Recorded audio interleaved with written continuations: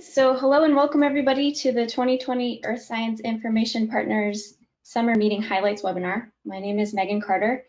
I'm the Community Director of ESIP. And of course, this webinar is to highlight key events of the meeting from many different perspectives, so that whether you weren't able to be there or you're looking to learn more about what happened in some different breakout sessions, this webinar is for you. We invite you to get involved in any of the efforts you see highlighted here, and I hope that by the end of this webinar, you'll be inspired to do so. This webinar, as I mentioned, is being recorded and it will be posted to our YouTube channel following the meeting. So ESIP hosts ESIP meetings like the one you'll hear about today in order to connect and create collaborative opportunities for individuals and organizations who work across sectors and across the data lifecycle. The goal is to help you all work together and leverage each other's collective expertise to make progress on common data challenges and opportunities, and ultimately to make earth science data more discoverable, accessible, and useful to researchers, practitioners, policymakers, and the public. The theme for ESIP this year and the theme of the summer meeting is putting data to work, which sums up the themes from the last 5 years. This theme helps us both to showcase the interesting ways that earth science data is being used, and it also encompasses how public-private partnerships are fostered and how they too can help to increase the resilience and enhance the socioeconomic value of data.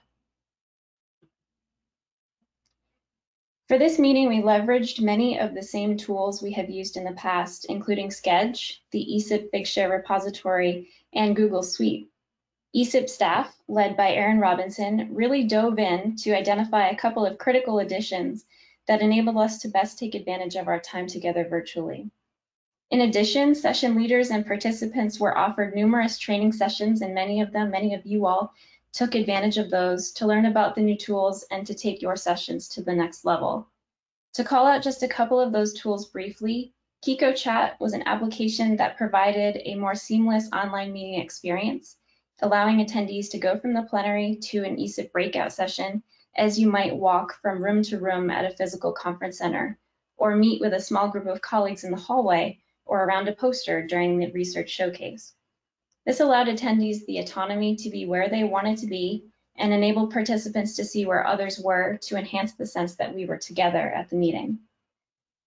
For the meeting, we also used Zoom as our primary teleconferencing software. This enabled breakouts within sessions and the ability to better mimic the small group work that often happens at ESIP meetings. Also provided a way for small groups to meet and convene even within the very large plenary sessions. This time around, we also provided collaborative notes documents for each session, and these remain an excellent record of what happened in many of the sessions. I'll tell you in a moment how you can access those. So we've asked presenters to contribute their presentations and posters to the ESIP Figshare portal as in past years. You can use this URL on the bottom left-hand corner to access the summer meeting content that's been contributed thus far. From there, you can filter to show, for example, just the posters. I'm sorry, I said bottom right? Yes. You can also find and access content at the Sketch site. You can find the session that you're interested in, click on it, and from there you can see the description, the notes and presentations, a few key takeaways from each session, and a link to the recording. Of course, it's not too late to deposit your presentations in Figshare, and we highly recommend that you do so.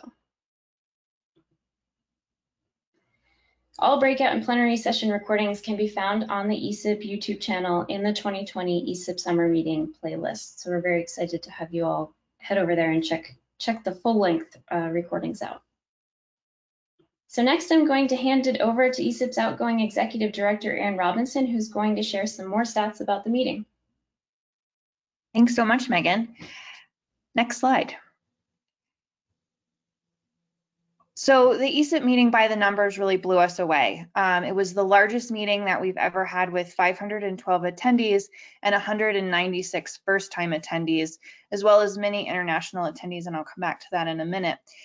And I think one interesting thing to note is that our ratio of first-time attendees to returners was still pretty much how we have seen it in past in-person meetings. And just for reference, our in-person meeting the largest in-person meeting that we had 330 registered attendees. So we were really, I think, overwhelmed by the interest. And I think that one of the nice things about remote meetings was the ability for people who wouldn't have been able to attend otherwise to engage with us. As Megan mentioned, we had 39 contributions to the research showcase.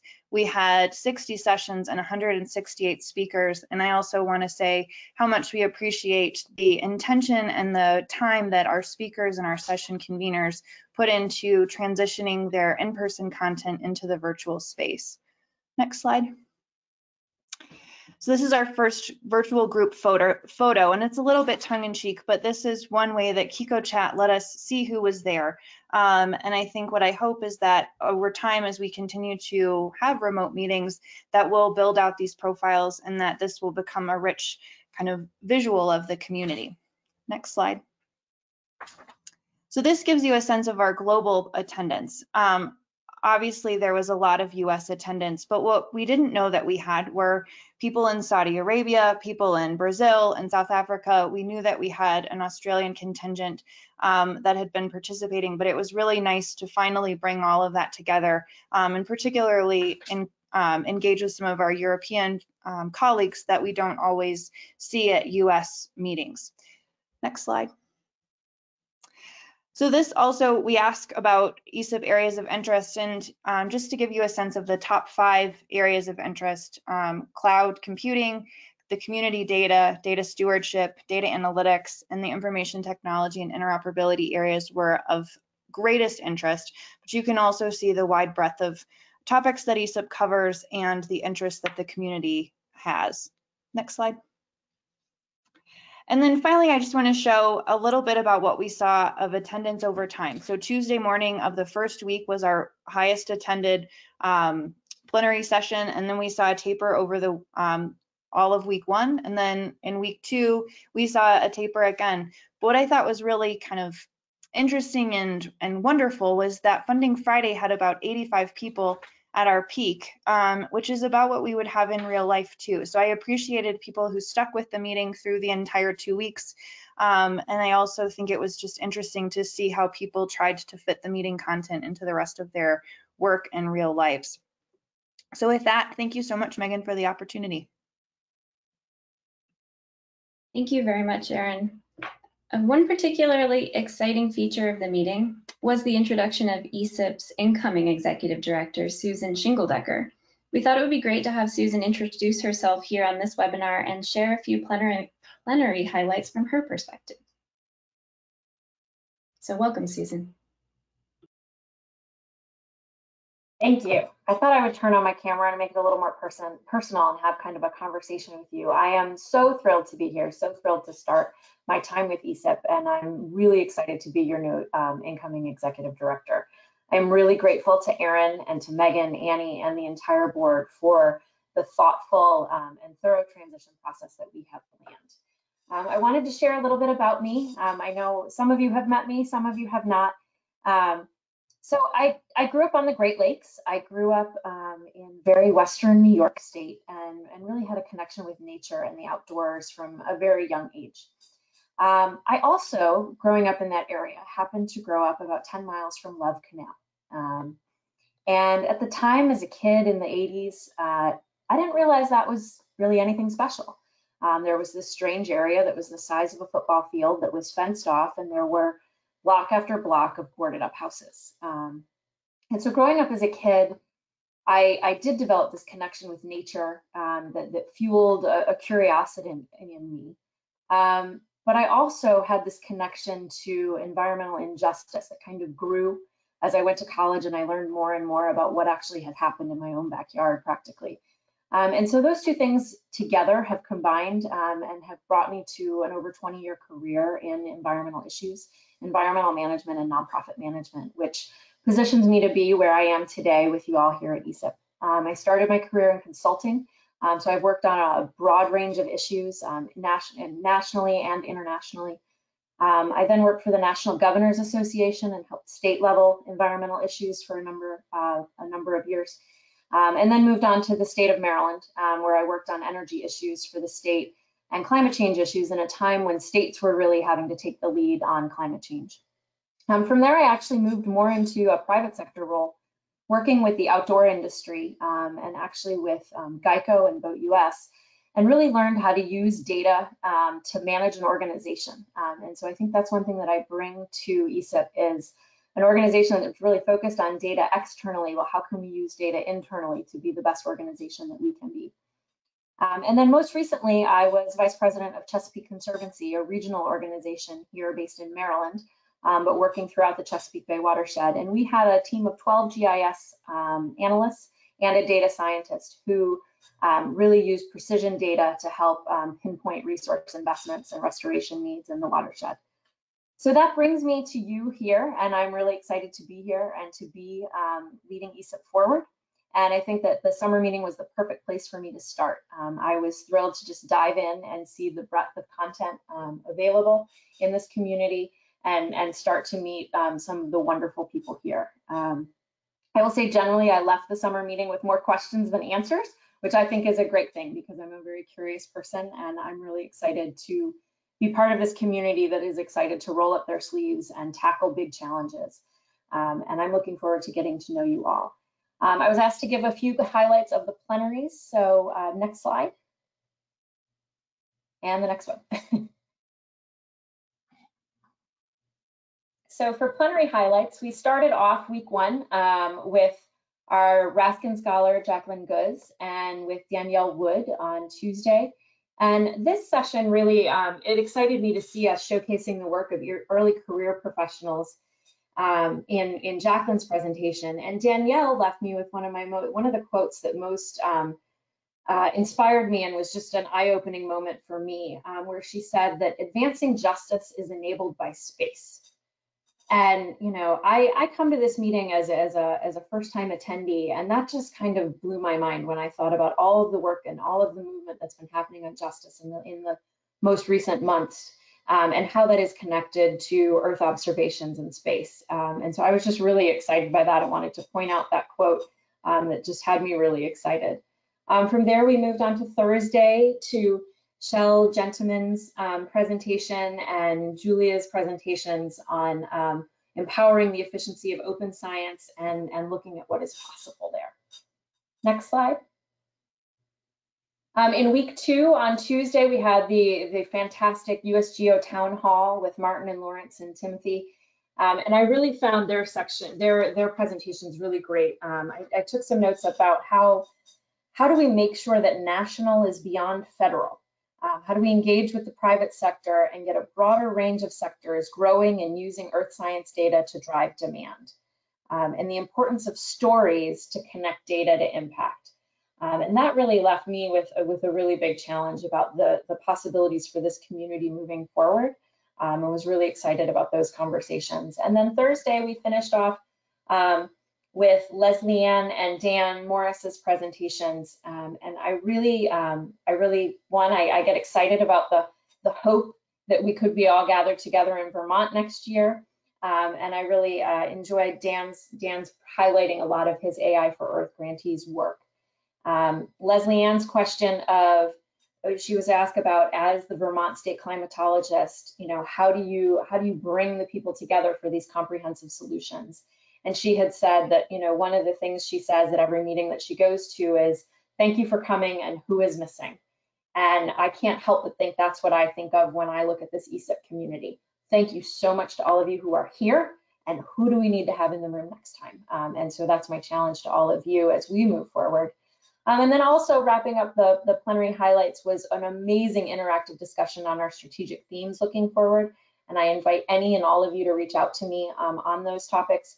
It was also, I thought, a great exercise in interactivity and online meetings, and how we had all of these people in different breakouts, adding ideas to collaborative documents, all in real time. And I just thought it was a really rich way to connect, to gather information, and it really shows, I believe, a really unique feature of this community. And those are my plenary highlights. Thank you.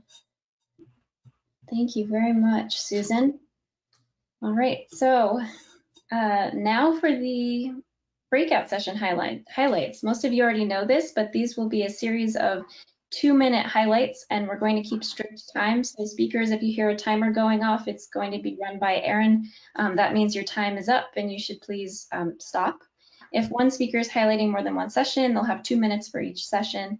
I've asked each presenter to provide information on how to learn more and how to get involved. So even though these are brief reports, we hope they'll be kind of the seed of what you need to figure out where you want to jump in.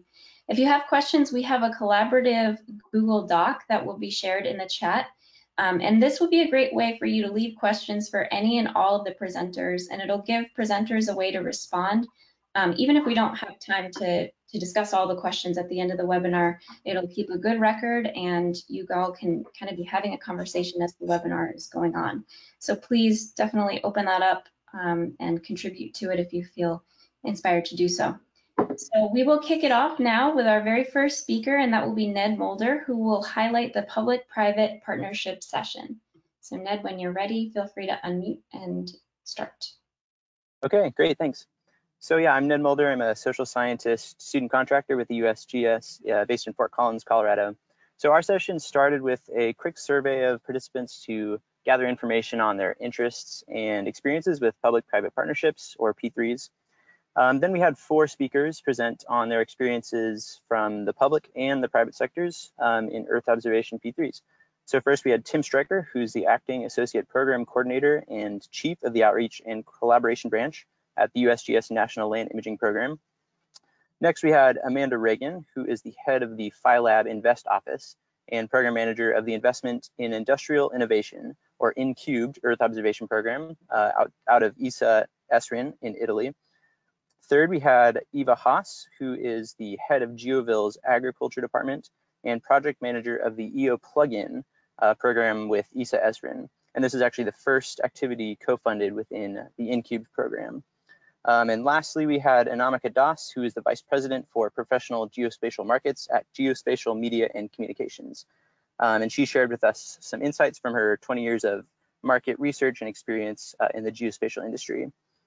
So we shared some insights from this Slido questionnaire at the beginning, which is where we got these 3 takeaways. So there's a number of past and current EOP3s to build a list of leading practices. Second, definitions of P3s vary, but there are similarities between them. And thirdly, external communication to the public about partnerships, partnership procurement, and maintenance of open data were all strong topics identified by our participants. So if you want to learn more or join our cluster, feel free to contact either Krista Straub or Carl Shapiro, or join our mailing list at that link down at the bottom. And that's it. Thank you. That was excellent timing. Thank you very much. Moving on, we will have Tom Paris discussing the open source environment security analytics session. Welcome, Tom. Thank you.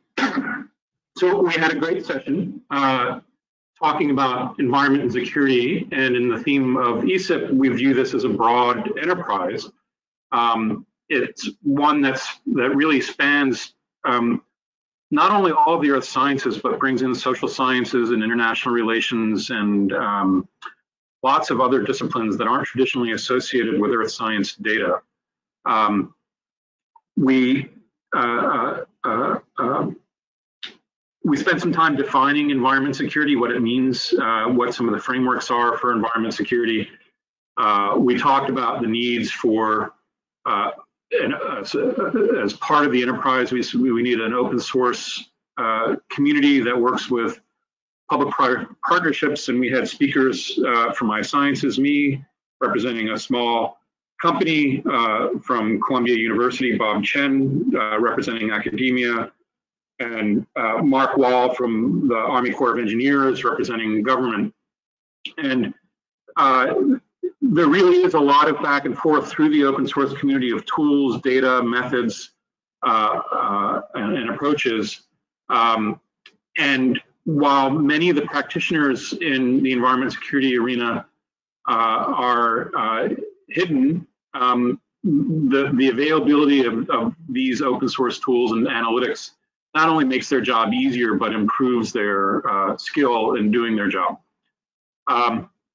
We then had a second session where we took a deep dive into some tools that are being developed on an effort we call Dante, Data and Analytic Tools for Eco-Security. We had a deep dive into what the core is doing, deep dive into some of the tools, the replication tools in Dante, and then some of the specific data sets and tools that are being developed as well. Good session, and you see our contact information and where you can go for additional information. Thank you very much, Tom. Moving on now to Chris Linus and the data discovery, usage-driven data discovery Hackfest. Thanks, Megan. So we had 3 sessions for this Hackfest that were spread out over the 2 weeks. We're working on usage-based discovery, which is finding data sets by how they're used. So it's kind of asking the question, what data sets does the Dartmouth Flood Observatory use for flood mapping? That's what the ESIP Discovery is currently working on, and we're using a graph database approach because it's a natural for this. So the Hackfest goal was to develop proof of concepts. We had 3 teams, 1 group working on code, 1 working on designing the user experience, and 1 just out forwarding the data set relationships. Next slide, please. So here were the results. What did we get? Well, we got 3 prototypes from the coders, which was pretty remarkable. We got some design mock-ups from the UX design. You can actually see 2 of the code snapshots, by the way, on the top there. 1 from Beth Huffer, 1 from my summer intern, Maggie Zhu. And the foragers found several data set use relationships. So the outcome was, we think this could work. The designers learned that you really need to focus on the data wranglers that work on putting the data together with the application for end users more so than the end users themselves. And foragers discovered that we need much better data citation practices in the applications field, the way we have them in research. So now what? Well, we're going to evolve some of that code to see if we can make it scale, find some more data set relationships, and for the rest of it, we're going to talk about that at next week's cluster meeting at roughly the same time. So if you're interested, contact me and we can sign you up to help work on it. Thank you. Thank you very much. All right, moving on to Renee Brown and recent advances in environmental sensing for monitoring and research. Thanks, Megan. Good afternoon, everybody. We had a great session that was sponsored by the EnviroSensing Cluster, where we had a series of short 10-minute talks. We had 5 speakers that were mostly focused on applications of low cost, low power, and or open source hardware for doing research and monitoring. So I encourage everybody to go check those out on YouTube. And we also had a couple of community discussion about virtual hands-on workshops. Right now, we would love to do a hands-on workshop, but in the time of COVID, we can't, our only option is to do that virtually. There's a lot of interest in that. And so that's one of the areas that the clusters are going to be focused on going forward. Maybe in conjunction with the ESIP winter meeting, we can do one of these workshops. So in order to learn more, visit our wiki page. Our mailing list is there. We encourage anybody who's interested in environmental sensor networks to join us. We have monthly calls the first Tuesday of the month at 5 p.m. Eastern. We often have speakers that come in and talk about their work, but we also have open discussion as well. And our emails are there as well. So we hope to hear from you. Thank you. Thanks so much, Renee. And a quick report out from this side. I do see a couple of questions in our collaborative document, so keep it coming, everybody. Moving on now, we'll have Bill Tang discussing the community concept mapping for data to decisions session. Megan, I think you're showing my slide. Apologies. Sorry, everyone. Building technical know-how through innovation and seed funding. Leslie, please take it away. Thank you, Megan. During this session, Annie Burgess and I led a discussion about the ESIP Lab and USGS Community for Integration seed funding processes, how to participate, and lessons learned. The two main points that we presented for optimizing proposal processes like these are on the slide in the speech bubbles. So integrate a learning objective into your project and use the community. We had interactive activities to share our technical knowledge, so we networked to share some life and work hacks and aspirations for technical skills to learn. And we also invited some current funded project investigators from our two programs to share how they learned about a technical solution they learned during the course of their project. Takeaways are to use innovation seed funding to improve processes and workflows and reduce reinvention of the wheel. Please use the safe and non-competitive places like CDI and ESIP so that you can brainstorm and ask questions while experimenting with new technology implementations. And we realized that time invested into learning a new skill seems like it might slow you down in the short term, but it has long-term benefits. So if you want to learn more about ESIP Lab or CDI, you can follow the links that I will put into the chat and the shared doc. Thanks. Thank you very much, Leslie, and sorry for the confusion, everyone. So next up, we will actually welcome Bill to talk about the community concept mapping for data to decision session. Thank you, Megan. Can you hear me? Just want to make sure. Okay, great. Hello, everyone. The agriculture and climate cluster session was on the use of community concept mapping to trace data to decisions, or decisions to data. On community, because concept maps are very useful to engender a common understanding of whatever is the subject of interest. In our case, transdisciplinary social environmental challenges. For example, one of our current focus areas is on the post-wildfire emergency response, and we had invited a speaker on that topic in the session, Catherine Rowden from the National Weather Service. A concept map is a way to organize and model knowledge that shows ideas and information, the concepts, and the relationships between the concepts. The figure on the right shows a concept map for wildfire prevention that traces from policy to data, landsat data in this case. The main takeaway, number one, the concept maps are useful to engage with others, to communicate knowledge and to educate, particularly across silos. And number two, concept maps are thus useful to facilitate transdisciplinary collaborations, both among ESIP groups and those external to ESIP. So what's next? Our roadmap from here towards the 2021 winter meeting is one to continue the populating of a concept map soup, which is where we need community help, your help.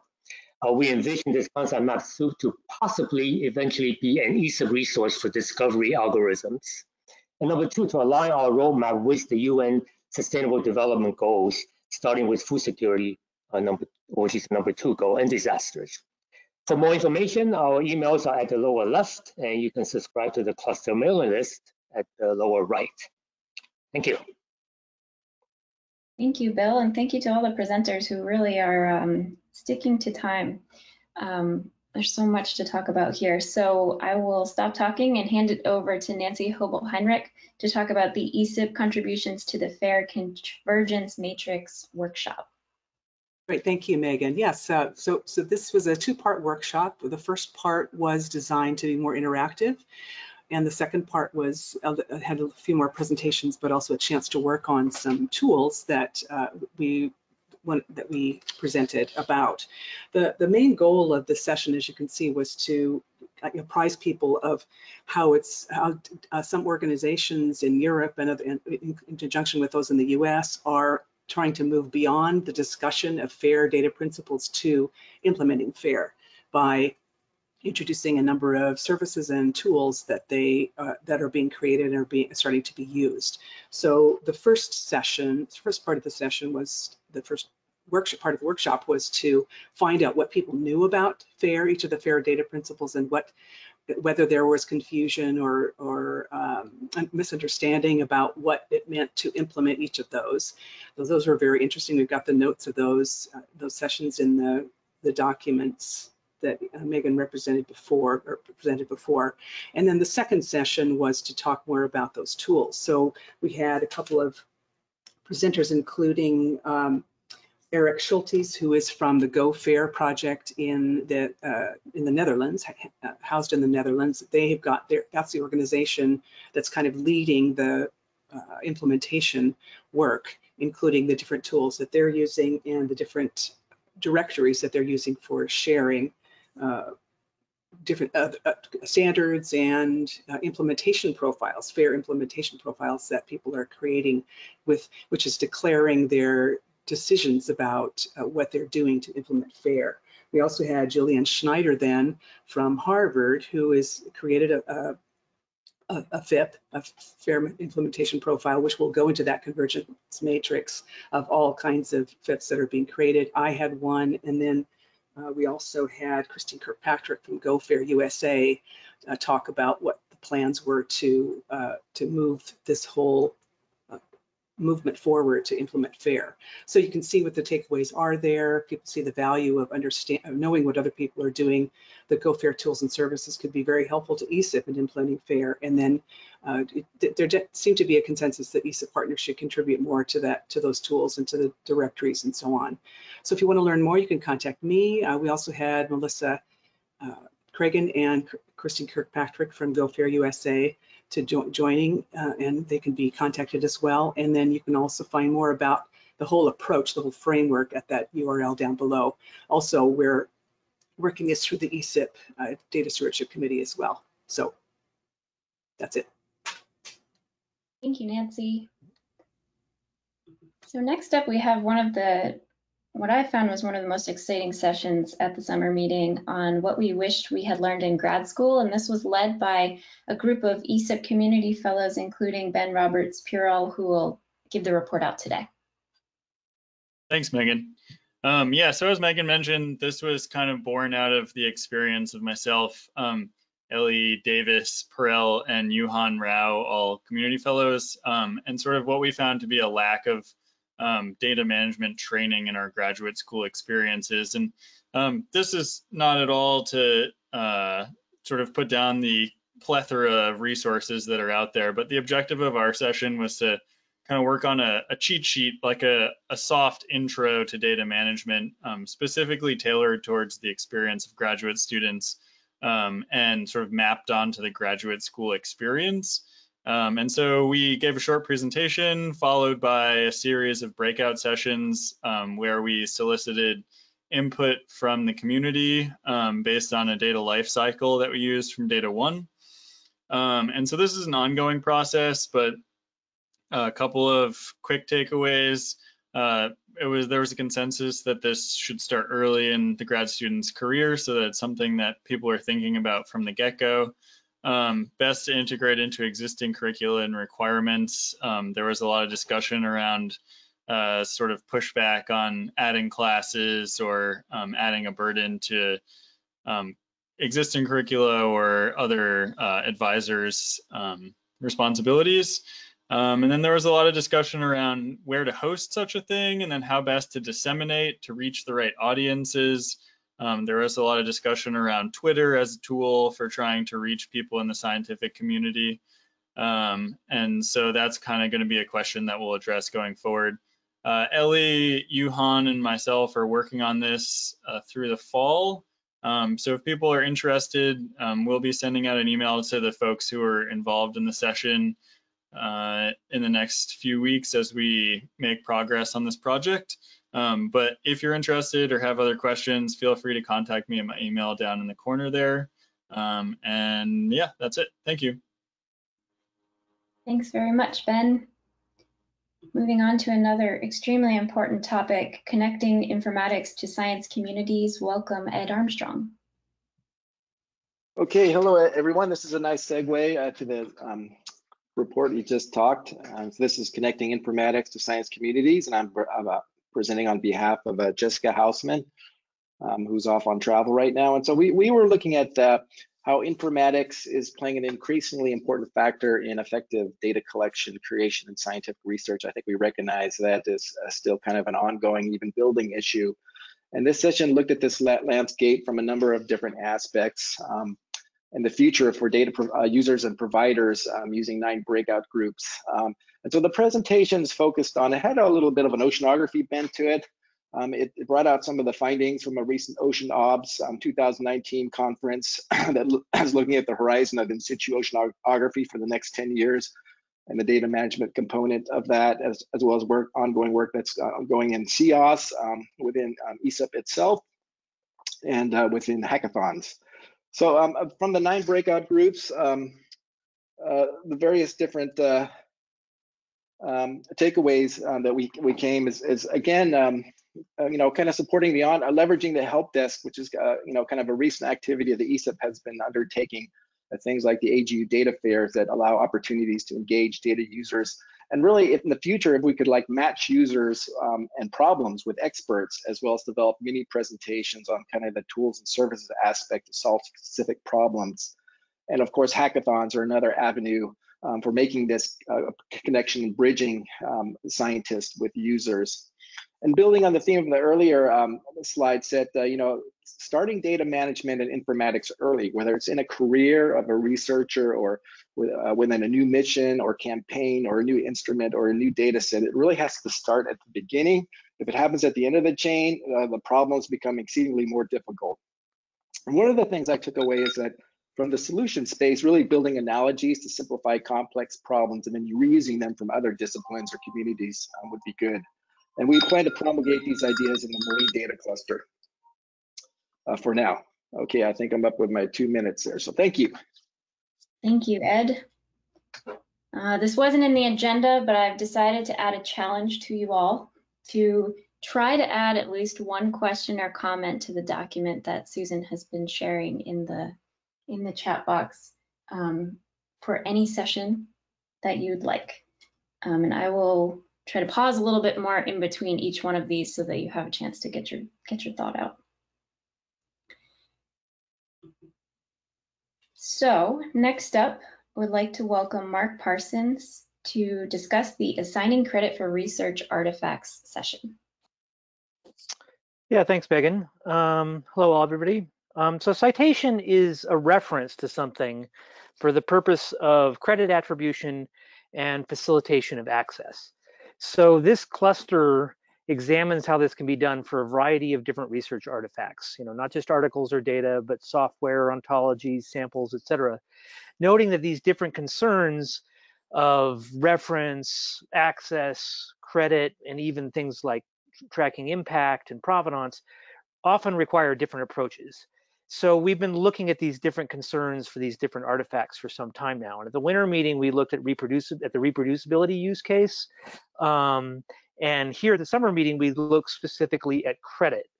And we broke into groups for different artifacts and tried to see if this existing taxonomy for contributor roles, so-called the credit taxonomy, could apply to these artifacts.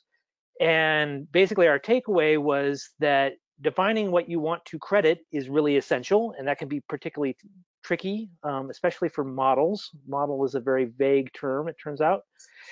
This taxonomy may not really apply well for these different sorts of artifacts. It was originally designed for papers. It may not. Maybe we need to consider making a new one. We need to at least consider others. And then finally, really the big takeaway is that the credit use case is much harder than the reproducibility case. People are much more difficult than computers. And I sort of tried to convey that with my little logos there to the right, that we don't even really know what credit means. Is it, is it certification? Is it recognition? Is it an award? Is it, being on top? All these still needs to be worked out. So we would love to have you all be involved. We meet again next week on Thursday at noon Eastern. So join the cluster and find out more. Perfect timing. Thank you so much, Mark. I would like to report that the document, if you're not looking at it, it's almost blowing up. So thank you all for heading over there and keep it up. And we'll now mosey on to the next slide. I would like to welcome Leslie Wyborn to discuss proliferation of vocabularies in solid earth, space, and environmental sciences. Which one should I choose and which ones can I trust? Okay, good morning, everyone. It's 5:30 here. This is a problem we've got in Australia with the Australian Research Data Commons. We run a vocabulary service and the vocabs are just proliferating. We're getting pestered by the users. Which one should I use? How do I know which one to trust? And so Simon Cox and I thought, well, why don't we throw this pebble in the pond of ESIP and see whether people are also starting to come and grapple with this. And it seems like, yes, it is a bit of an issue and it's an elephant in the room. And we need to try and work out ways to avoid unintended duplication of the vocabs, but not just within ESIP, but also external to ESIP. And so within ESIP, it was sort of hard to know which one of all the clusters were touching on some of the vocabulary issues. And secondly, as Nancy has already alluded to, for those of us who work internationally, there are equivalent efforts going on, like, for example, in particular, fair sharing. And so Ruth has agreed to be the contact person, but what we're actually saying is that how do we firstly map within ESIP, but then secondly start to work out how we connect to some of the others and actually be quite frank and say, well, does some of these other international efforts replace what we're doing within ESIP? And if we go the international route, then we've got broader range, but the jury's out. There were 6 breakout sessions, and I've put in the questions the link to where the notes are, and you can see the summary of all the breakout sessions there. Thank you. Thank you, Leslie, and thank you so much for waking up early for us once again. We'll move on next.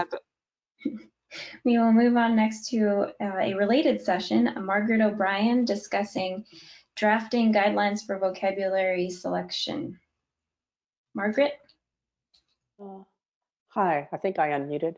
Yes. Hi, this is related to Leslie's session that she just spoke about. And so our goal is actually to begin drafting guidelines for users that want to use vocabularies. How do they choose? So this session collected some materials to begin that draft. Excuse me, we used some crowdsourcing where participants entered information about the vocabularies they already use, and then some synthesis sessions and breakouts in plenary.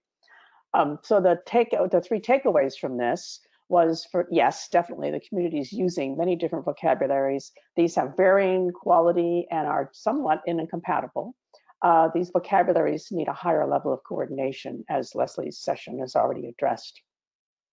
Secondly, the community is looking for a coordinated directory or a catalog of vocabularies.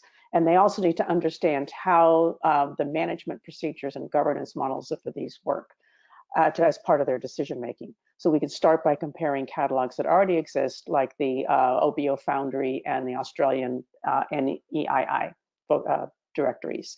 And the third one is we need some targeted middleware for potential users to help them understand and navigate and use these vocabularies. And this could also help them contribute, say by providing new terms or vetting terms that already exist. So we're going to be working with the related session, the one that Leslie just spoke about, to develop a guideline stock. And to participate, you can contact me directly to work on the vocabulary use guidelines, or you can join the semantic harmonization cluster to work on vocabulary alignment. Thank you, Margaret. All right, so next up we have another exemplary ESIP community fellow, Yuhan Rao, who's actually going to highlight 2 machine learning sessions for us. So Yuhan, when you're ready, take it away. Thanks, Megan. So the summer meeting has marked the beginning of the 3rd year for machine learning cluster.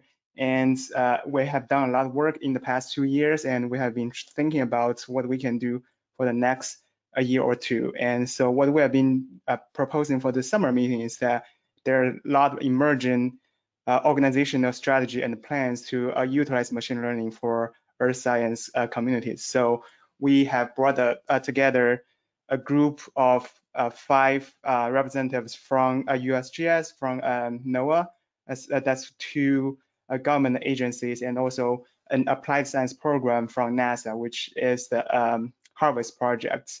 And the other 2 industry partners, one is the Element 84, as well as the Microsoft AI for Earth. So we have really engaging discussion among those 5 representatives on how the ESIP community and the machine learning cluster can assist to accelerate the adoption of machine learning for earth science community. So what we have seen in this discussion is that there is an increasing need for machine learning ready data for earth sciences, but we are not quite sure what that means for the data yet. So there have been proposals for like maturity level criteria for both the data and machine learning models that are needed, and ESIP has been a really good platform to facilitate this type of cross-agency best practices for curating the machine learning ready data to ensure the interoperability as well as the application of machine learning for earth science. And with that, we comes to the tutorial and training. So we have a lot of like demand for the training as well.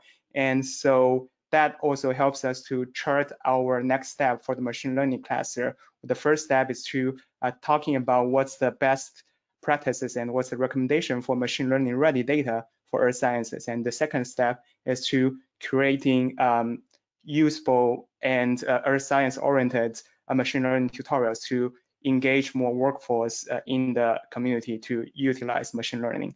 Megan, can you go to next slide? And in the past year, supported by the Funding Friday from 2019 summer meeting, that we have been working in the cluster to create some earth science specific tutorials using open source data as well as the open source software. So in the summer meeting, we debuted our machine learning tutorial that's focused on earth science data. Right now in the market, there are a lot of tutorials for computer scientists and other fields like using the machine learning to distinguish both cats and dogs, but this is great. But for earth science, that we have some unique feature for earth science data. So what we have been trying to do is to use the earth science data and to create this type of machine learning tutorials just for earth science community, for ESIP community. And we have heard a lot of need and demand for this type of tutorials and for machine learning in the ESIP community. And we are planning to expand this machine learning tutorials through the co-development with other clusters and also with the users and data providers. And I had a follow-up with Annie and talk about potential ideas to challenge the community to come up with like more tutorials that we can contribute all together through ESIP and the machine learning cluster. So that leads to me have more follow-up to do with other clusters as well as the data providers for the next steps. And thank you. Thank you very much, Johan. It's been exciting to see this all develop. I'd like to move on now to the project planning and management workshop report out from Ward Fleury. Thanks, Megan. Carl Benedict and I presented this workshop. The objectives were to provide a foundation of project management concepts, to provide instruction in the use of a free project management planning tool, in this case, Project Libra, which is available on a variety of operating systems. And finally, to give participants the opportunity to put concepts and the tool into practice with their own real-life examples.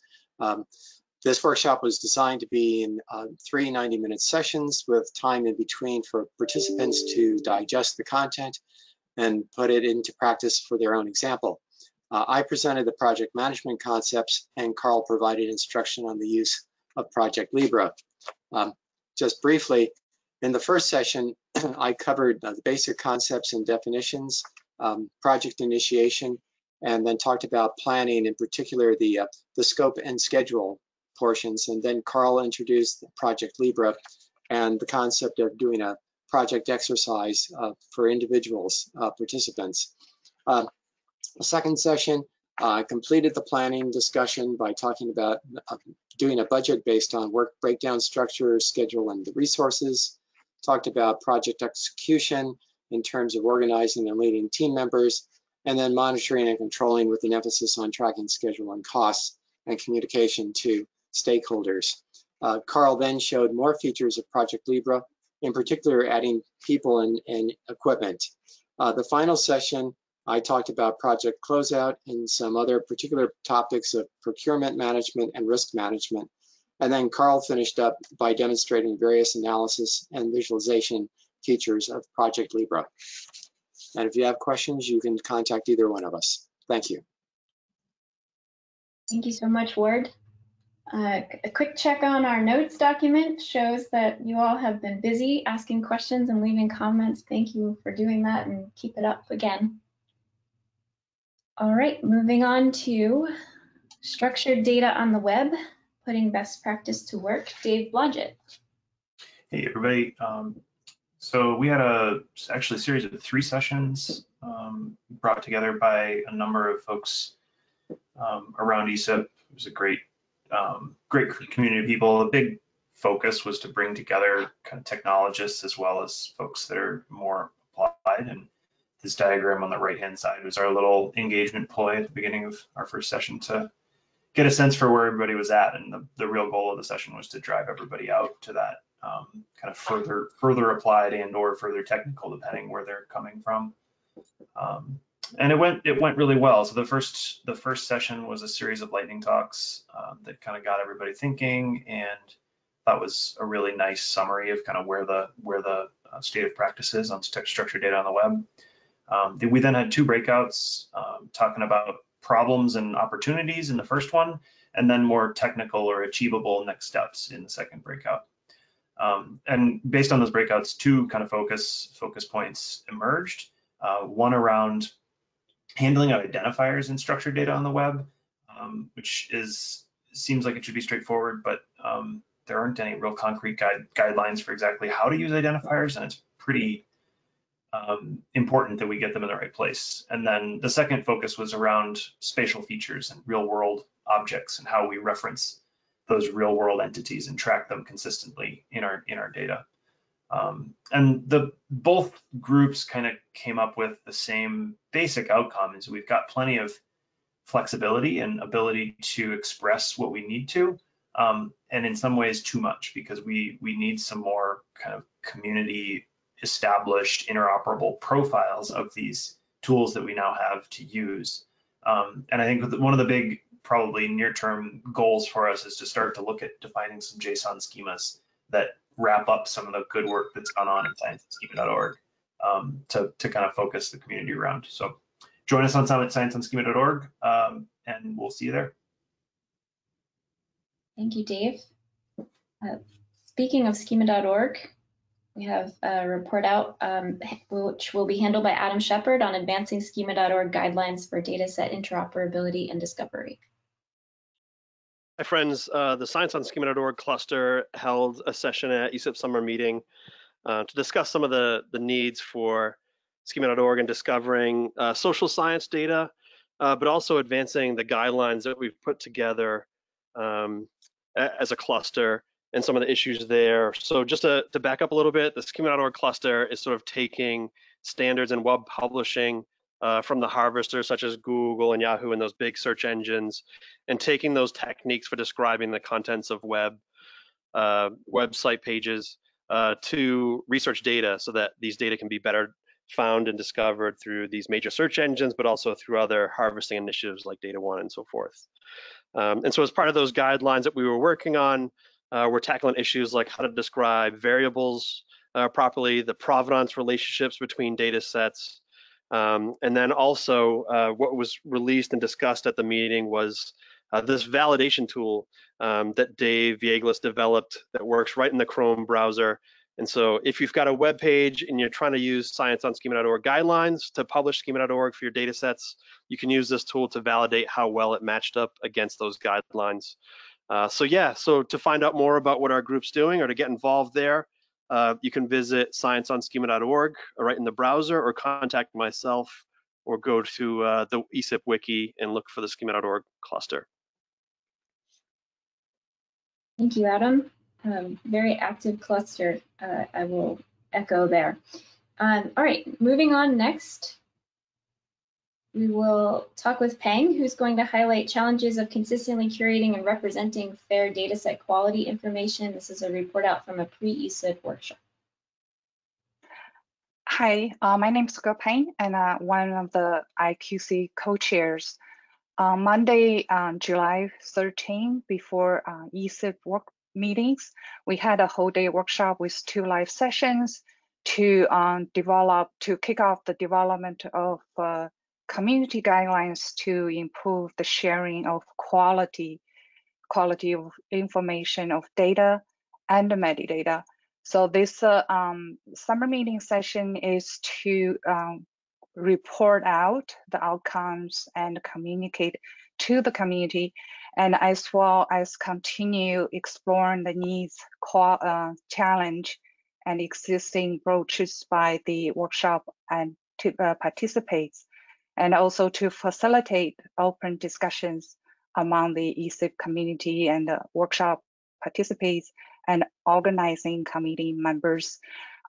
We had a very productive discussion, and a number of the key takeaways from the discussion are following. It has mentioned that community guidelines are very beneficial, but they should be developed through an iterative process with a feedback loop that including funders and data producers, data users, and the data managers.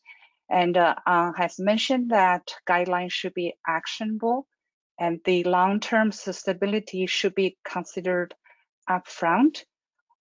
So as we are starting the development of the guidelines, and we definitely would like to have the community to get involved. And to do so, you can contact me and other IQC co-chairs, as well as join us on the website. Thank you. Thank you. So moving on, we will now speak with Bob Downs, who will discuss the Citizen Science Data and Information Quality session. Thank you very much, Megan. And this session was also sponsored by the Information Quality Cluster. Yaxing Wei is the chair. Ampapuram Ramapriyan, known as Rama, is our former co-chair. And other co-chairs are Gupeng, who just spoke, David Maroney, and myself. And this session was collaboratively convened with the Citizen Science Association Earth Challenge 2020, as well as the Information Quality Cluster. And we focused on challenges and opportunities for improving documenting and encouraging the use and quality of citizen science data and services. The Citizen Science Association is a membership organization that focuses on improving understanding about citizen science. And Earth Challenge 2020 is running a globally coordinated citizen science campaign. It's a partnership with the Wilson Center and the U.S. Department of State. Greg Newman spoke about the role of patterns in improving citizen science data quality and reuse. And he represented the Colorado State University and the Citizen Science Association, and you see his graphic there. And Clay Herbo spoke, as well as representing Ann Bowser, who were both from the Wilson Center and Earth Challenge 2020. They spoke about citizen science data aggregation and documentation, lessons learned, and opportunities. So we discussed developing a rubric for the evaluation of quality levels of citizen science data and general research questions and how they might be pursued in a survey. And our three takeaways are: a platform is an important role for citizen science workflow and increasing confidence in citizen science data products. We also need to improve documentation of quality throughout all stages in citizen science projects. We discussed the survey. We think that's a good idea to identify data quality requirements of different types of users, including decision makers, intermediaries, as well as researchers. And rubrics would be helpful as well. Thank you. Thank you, Bob. Okay, next up, we'll have another information quality proponent, Rama, who will be discussing exploring new perspectives and formulating best practices for data uncertainty information. Yes, this was a session that was also organized by the Information Quality Cluster. And David Maroney, who has been a proponent of dealing with uncertainty as part of information quality, has been was the lead for this two-part session. The first part, we had two speakers shedding new light on uncertainty quantization perspectives on data modeling and assimilation. I should mention that this dealing with uncertainty information has been on our minds for the last couple of years, And at the end of last year, we published a document about looking at different perspectives on data uncertainty. And the focus there did not include data modeling and assimilation. So that's a new thing that we are talking about in this session. And then we had a second part of this session, which had many breakouts to dive deeper into the perspectives and providing a foundation for the part 2 recommendations paper. The first part of recommendation paper, as I mentioned, was published last year, at the end of last year. So the key takeaways from this session: so we should consider new use cases so that we can cover perspectives that we had not covered previously. And we do need to pay attention to the difference between spatiotemporal scales in dealing with in situ airborne satellite and modeled assimilated data, because these all cover different time scales and different spatial resolutions and scales, global versus local, and so on. And we need to have discipline-independent open source tools to support algorithm developers, to support uncertainty quantization workflows, and consistently representing them in the data files. And having a common vocabulary will help as well. So we'll go on to the next slide, which is talking about a different session that was also, in which also the IQC had a finger. And this has to do with standardizing the representation of uncertainty information in NetCDF. So Ken Kehoe from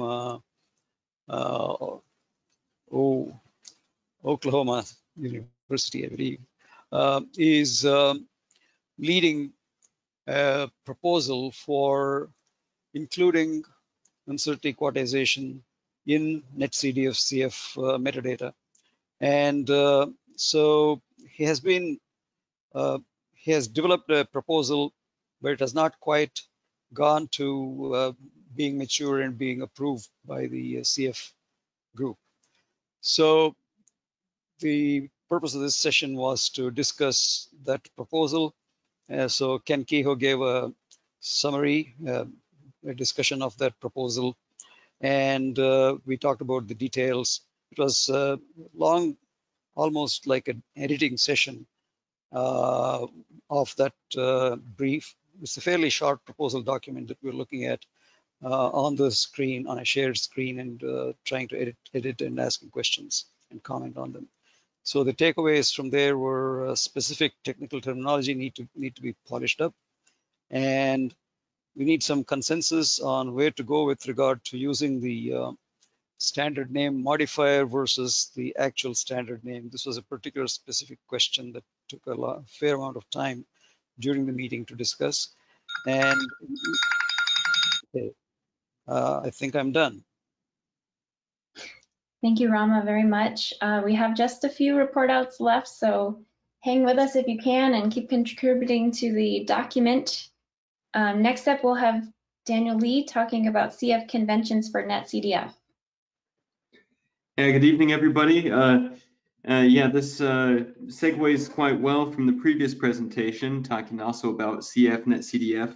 In fact, I've seen a lot of topics that really connect with the CF conventions, a lot of stuff about analysis-ready data and data stewardship.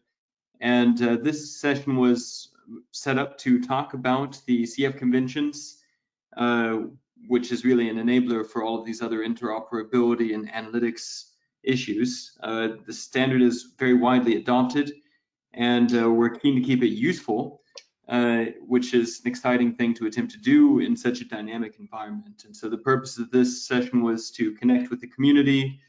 We recapped what had taken place at the recent community meeting and discussed ways to engage when you see potential for change, potential for improvement, or needs for improvement, such as the uncertainty proposal that was just under discussion.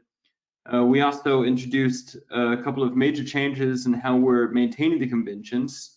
Something that's pretty exciting is that before the CF conventions were basically a pure text document, which was quite easy to follow, but a lot of material to read through.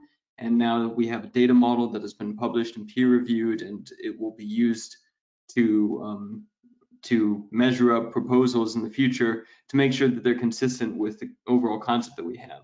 And this will make it easier to understand the conventions themselves, to maintain them, and to implement software around the standard.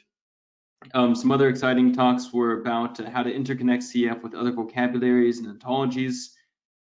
That is really exciting because it means that all the metadata work that goes into CF could be extended to incorporate vocabularies from other disciplines. I think that's really, really great work, but it's much too much to go into right now. So if you're interested in joining us, visit our website or come to our page on GitHub, and I've put that in the discussion doc. Thank you. All right, moving on to a topic that is near and dear to my heart, a session on a proposed ESIP cluster for physical samples. Welcome, Sarah. Thanks. So the purpose of this session was to discuss developing a physical samples cluster within ESIP. The session started with a presentation by Val Stanley, who discussed our motivations for creating a space dedicated to the needs of physical samples. In particular, this idea that we would benefit from a central location that we can discuss what's been done and what needs to be done moving forward without necessarily duplicating efforts or wasting resources. We had 3 breakout discussions during the session to evaluate if there was a need for a cluster, to identify who would be the community this cluster might represent, and what topics the community might address moving forward. The key takeaways were that there was great support for proposing a cluster, that we didn't even have to debate it. It was great.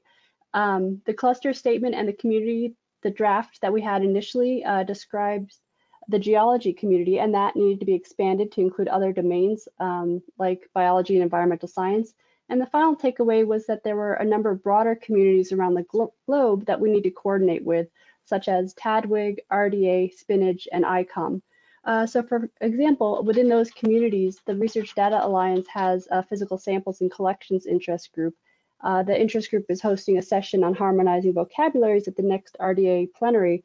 And vocabulary was a hot topic in our session and at ESIP overall, as we saw in Leslie and Margaret's presentations. So we hope to develop connections with these different sample communities moving forward in order to coordinate and not, again, duplicate efforts. So we're currently working on revising the cluster statement, and we'll distribute that to the community in the upcoming weeks. Because there's not yet a listserv for this community, if you'd like to take part in this review or even the community in general, please add your name to the session's note document, and we'll use that as a list to distribute the cluster statement. If you have any questions about the goals or objectives of the samples community or how the session went and want to talk about it more, you can contact me or Val. And that's all. Thank you. Thank you, Sarah. All right, so last but very much not least, I'd like to welcome Karen Moe to discuss the public-private partnerships in the age of the COVID-19 global pandemic session. Thank you, Megan. So we've been a cluster, the disasters lifecycle cluster, for a number of years. And we have evolved to the point of really looking at this problem. How can we get the data that's being developed by agencies in particular and make them highly usable with public and private sector partners in decision-making for disasters? And COVID-19 has certainly just added a whole layer of complexity to the way that these disasters are being handled. So we had these 3 takeaways in our discussions, which included presentations by NASA, and we had a presentation on cybersecurity and infrastructure security from DHS. And we heard from the All Hazards Consortium, which is partnering already with federal and state, as well as private companies for handling a number of different types of disasters. And the idea of this trust levels for data is just really critical. there's been a lot of support for the operational readiness levels, which ESIP kind of rolled out a couple years ago. And the All Hazards Consortium is developing mechanisms for helping the community implement those levels for their specific use cases. Public-private coordination is in focusing on the use cases to really identify ways to more quickly get data in there to help them with their decision making. So we need to bridge that gap between agencies providing the data and helping these end communities use that data properly. So in the next 6 months, we're really going to be looking at mechanisms to provide feedback to the agencies, because when they know that the community is benefiting from the publicly supported, taxpayer-supported resources that our satellites are producing, that feedback is really critical, and there can be some give and take from those who are using the data to ways that that data then can be more properly or conveniently presented to people. So we meet on the first Thursday of every month at 4 o'clock Eastern time. Please join us. We're especially interested in hearing about products that can help with the whole life cycle of disasters, from prediction to damage assessment, and then the weather and all kinds of steps in between. So thank you. Thanks so much, Karen. So this highlights webinar wouldn't be complete without mentioning the always exciting Funding Friday. So I'd like to welcome Annie Burgess to give a brief report out on that. Hi, Megan. Thanks so much. So before we get to the winners of Funding Friday, just an overview of how this first virtual Funding Friday went. I would say broadly, as Aaron alluded to at the very beginning, that we were really excited to see the number of participants that showed up for Funding Friday. We also had an event called First Friday, because as the ESIP meeting was 2 weeks this year, we utilized that first Friday of the meeting as our idea sharing time and a time to explain what the Funding Friday competition was.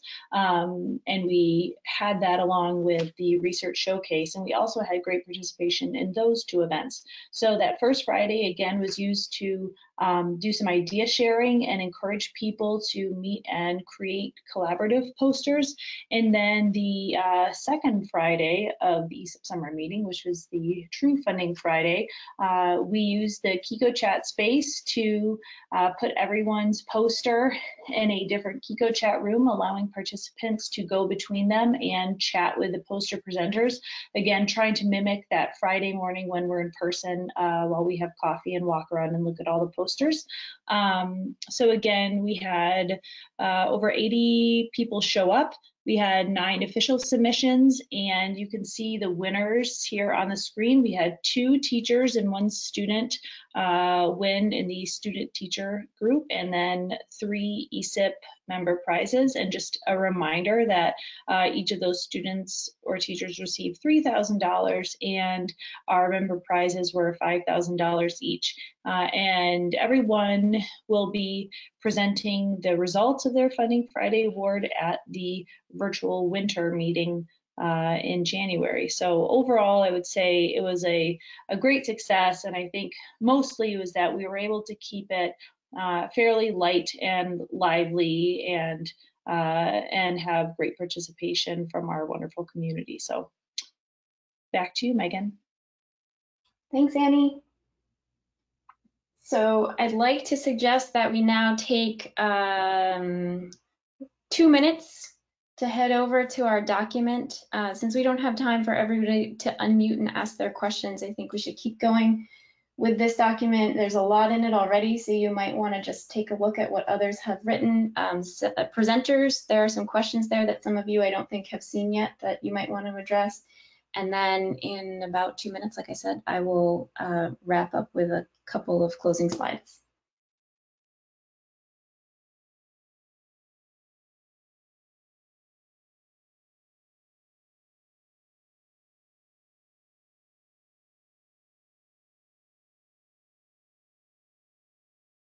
All right, we will call that 2 minutes. This document is not going to be closed, so you can keep at it even once this webinar is finished. But I'd like to take a minute to just point out, for those of you who may not be as familiar with ESIP, the many ways that you can jump in and get involved. You've heard so many of them today, beyond just the twice yearly ESIP meetings. You're welcome to join one of the existing collaborations, and we want you to feel like there's no need to RSVP, but just to see something happening and jump in and get involved. So we have the ESIP community calendar on our website that we invite you to take a look at and simply click to join. You can consider applying for ESIP lab support. This isn't something we discussed too much on this call, but you did see that report out from Leslie. And I'd like to reiterate that this is not just small grant funding, but really the lab helps projects by exposing and building collaborations around them. And Annie Burgess, ESIP's lab director, is here to discuss that, encourage you to learn more. You can also encourage your organization to become an ESIP partner. Another thing I'd like to point out, thanks to Ben and Yuhan, you can encourage others or yourself to apply to be an ESIP community fellow. We think this is a really important opportunity. We get so much from our fellows. I've been amazed by what they've achieved and by just how helpful and how many ways they've really gotten involved in ESIP. So definitely check that out. Over the last 20 years, numerous people, 20 plus years, numerous people have contributed in numerous ways, and we invite you to contribute in the way that's most helpful to you. We thank you for what you've done so far, and in advance for what else you will contribute. Before we close, I didn't want to skip this. I'd like to mention and say thank you to our very generous meeting sponsors, AGU, Element 84, Amazon Web Services, and Figshare. And finally, I'd say if you do just one thing, please subscribe to our ESIP Monday update mailing list. This is a great way to get one email a week, compiled, a compilation of what's going on in and around ESIP. So with that, I'd like to bring our webinar to a close. Thank our speakers very much and our session leaders who really pushed the envelope, so to speak, by creating such excellent breakout sessions and excellent report outs here today. And I want to thank everyone who joined and the whole team who presented. Finally, a reminder that this webinar is recorded and will be posted on the ESIP YouTube channel shortly. Thank you, everyone.